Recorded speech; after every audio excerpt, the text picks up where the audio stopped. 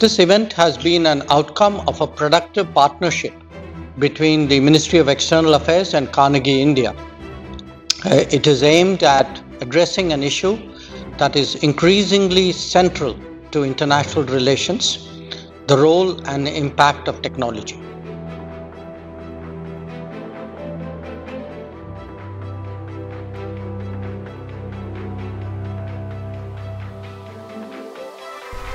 This summit actually brings quite a lot of brilliant minds together.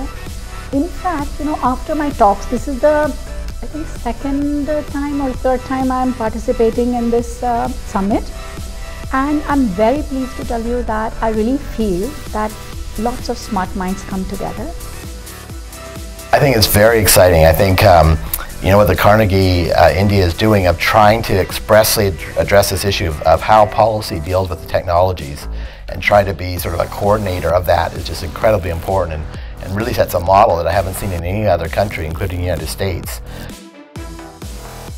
It's the second time I'm coming in, and their time management, their arrangements, and the quality of the speakers are superb, all in extravagant terms, if I can say so.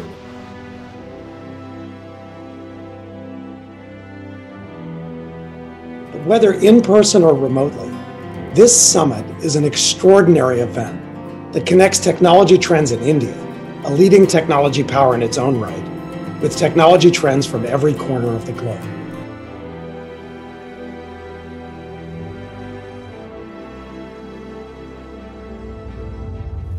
And of course it's India, land of the mathematical genius Srinivasa Ramanujan, that is powering ahead with new technology and where there's so much brilliant talent.